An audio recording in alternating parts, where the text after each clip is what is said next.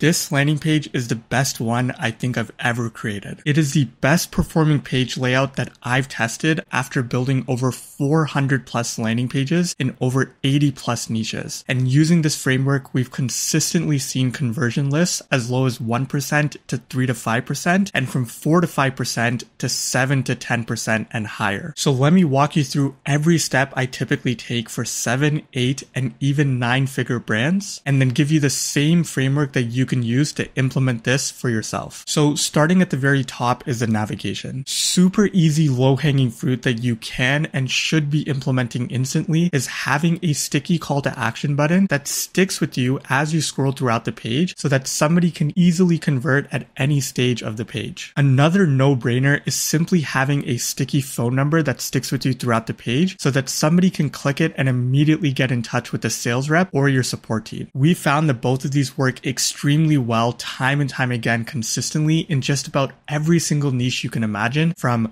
lawyers to bookkeepers to contractors to trades to surgery, you name it. The next area is your above the fold, which is where I want you to spend 90% of your efforts on. This is the topmost area of any landing page that is immediately visible upon landing, and it is the only section that 100% of your users will see, but 60% of users will never even scroll past this section statistically on average. The first thing you need is an extremely benefit-driven headline that immediately ties into the dream outcome of your end user. In 5 seconds or less, you need to clearly explain why should I care and give me that one hard-hitting benefit that makes me stop and truly say, take my money. For this laser eye surgery clinic, the dream outcome for people was getting better vision without having to rely on glasses and contacts long-term. So we encapsulated that into the headline and quantified it by saying get 20/20 vision. At the same time, it's people's eyes that we're talking about, and they only have one pair. So they want to know that they'll be safe and supported in the case that any issues arise. We highlighted the track record and 100% success rate that this brand has to let people know that they're in good hands. And we also put a 10-year support guarantee that this brand offers to give people complete peace of mind. Notice how we're trying to quantify the value as much as possible in the headlines, right? This makes a huge difference for your conversions. The body text then follows our proven formula by leading with the pain point and then backing up why this company is the best solution by listing out 3 to 4 unique selling points. I don't care what your niche is or how boring you think it is. This is an absolute non-negotiable. You need to be doing this. All of these are examples of headlines we've written for a wide variety of service-based companies ranging from HVAC to finance companies to coaching to consulting to course programs, you name it. The next big thing you need is at least 2 forms of social proof above the fold. This means things like reviews, featured publications, stats, anything that's going to build trust with users immediately. For this particular page, we focused on highlighting the number of Trustpilot reviews because it's actually verifiable and builds a ton of credibility, as well as highlighting stats of some impactful numbers like the total number of successful surgeries. This can look different for every brand. For this client, it was the number of Google reviews and some certifications that they had. For this client, it was some big name logos of brands that they worked with and some stats as well. Whatever it is, you need to highlight social proof that you believe would be most impactful and relevant to your audience. So if you only have 5 Google reviews, well, maybe you don't want to highlight that at the top. Next, you need to reduce FUDs, which is what I call fear, uncertainty, doubts. Ideally, you should be doing this near your critical point of action, which is near your call to action button. For this page, we did it right underneath their CTA button in kind of an unorthodox manner, where we're highlighting a review talking about someone regretting not doing the procedure sooner, which actually alleviates a lot of stress and anxiety for people that they have around surgery. For this client, it was highlighting their super fast response time in under 5 minutes and their 10-year warranty, because firms in the trade and contractor space are notorious for having very slow response times and very poor quality work. For this client, it was highlighting the fact that people get results in less than 24 hours and they only pay once they get results, reducing fear and uncertainty around lack of performance performance. Next, you need a super clear call to action button. Now, depending on your traffic source and the awareness of your customer, we will either put the form right at the very top or further down in the page, right? It all depends on your offer and niche. For this page, users were more solution aware because they actively searched something and clicked on a Google ad and then were taken to this page. For your form, the most powerful layout we found is one benefit-driven headline that highlights a dream outcome, 3 bullet points of what they can expect and giving them an incentive to fill out the form, and then one big call to action button. If your customers are problem aware, that means that they know they have a problem, but they don't necessarily know the solution. In that case, you need to lead with empathy, really dig deep into their pain point they're experiencing, and educate them before introducing your offer and asking them to take action. In this case, you could replace your form with an image that's relevant to your offer or a VSL. The next section right underneath your above the fold will depend on the awareness level of your customers and your traffic source. If it's high intent users that are solution aware, you want to lead with the social proof section. One of our most effective layouts is what I call the wall of love, where you're basically putting a bunch of reviews with a mixture of videos and text-based reviews. What makes this section super effective is we actually add a logo of where the review was left, whether it's Google or Trustpilot or another source, and it shows people that these are actually verifiable and it adds an extra layer of credibility. We also add a photo of the person leaving the review and try to put their full name wherever possible because again, that's going to resonate with people and subconsciously trigger that this is a trustworthy brand and these are actual legitimate reviews. We also put a scannable headline that effectively encapsulates what the review was about at a high level so that if somebody doesn't even read the body text, they can still grasp what the review was about in a quick snapshot. On mobile, all of this is laid out in the open and we're not using a carousel design because those have very low engagement rates statistically. We're basically forcing people to consume all of this social proof because subconsciously they're just going to scan by it anyways and it's just going to make them feel like this brand is actually credible. You can obviously modify this section for your brand and what case studies you have available. For example, for this client, we actually combined their video reviews with stats that they achieved for their clients. If your audience is more problem aware and your offer is more complex, then I would want to lead with what I call the pain to proof section. So to implement this, you want to first call out the problem people are experiencing very clearly and you want them to think this is exactly me. Then you want to agitate the problem, right? Really turn up the heat and describe all of the things that they've already tried and failed at. Lastly, you want to present your solution as a clear way out of the hole they're in and to solve their problem and also give them a compelling reason to act. You can see that for this page, we put this pain to proof section right after the social proof because the audience is more solution aware and because they're more solution aware, the section is also a lot shorter on the page compared to the example that I showed previously. The next critical area that you're going to have as the meat of your page is your value prop sections. This is where you talk about all of your unique selling points of your company and what makes you different, but it needs to be in the perspective of why should your end customers care. You need to focus on the benefit, not the feature. So for this client, the most important value prop was fast and easy surgery that takes less than 10 minutes. That is the feature. The benefit for the end customer is that they get a life with clear vision. The next value prop is focused on safety first care with ongoing support. This is the feature. The benefit is full peace of mind so that they can relax knowing that they're fully taken care of. You need to make every single headline communicate the benefit in the headline itself. At no point throughout this page do we have generic headlines like here's what we do or what makes us unique or our services. Depending on your niche or your offer, we will typically have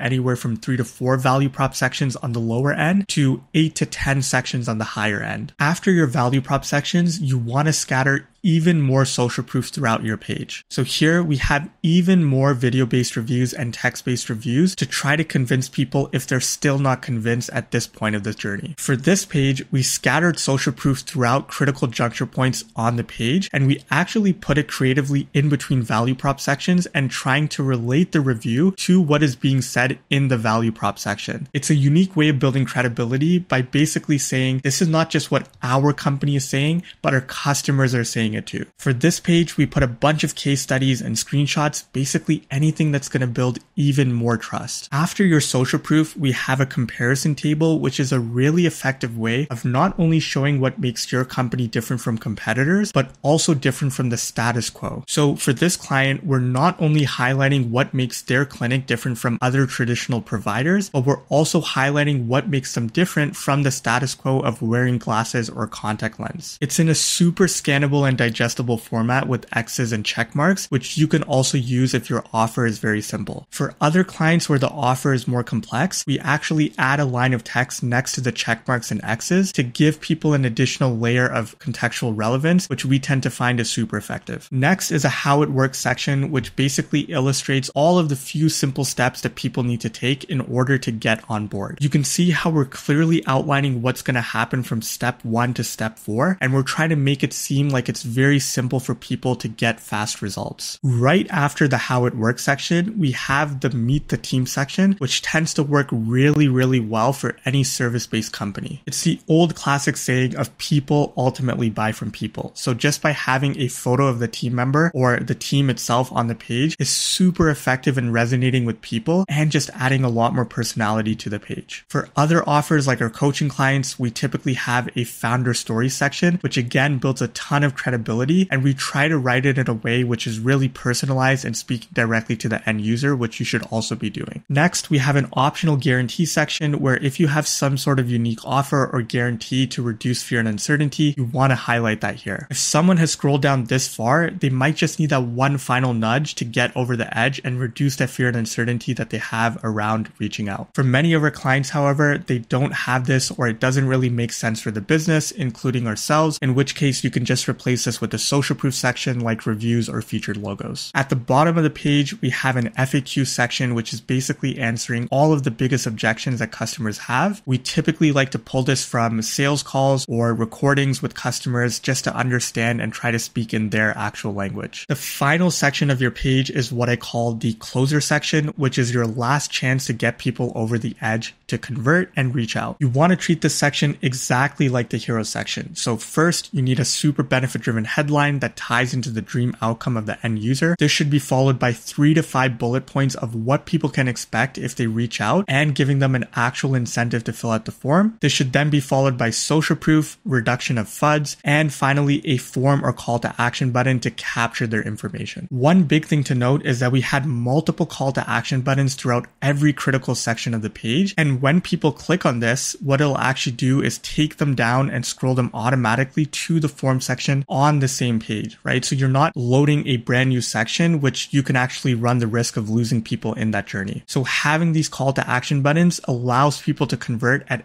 any stage of the page, and it makes a massive difference for conversions. Now, if you're still here, I have something special for you. I did a challenge recently, and in that challenge, I had to come up and build a landing page in just 4 hours. If you click right here, you can watch the video for yourself right here on YouTube and find out exactly what the process looks like to build a landing page from scratch using a very similar, if not the same formula that we're talking about in this very video right now. See you over there, and good luck with your landing page.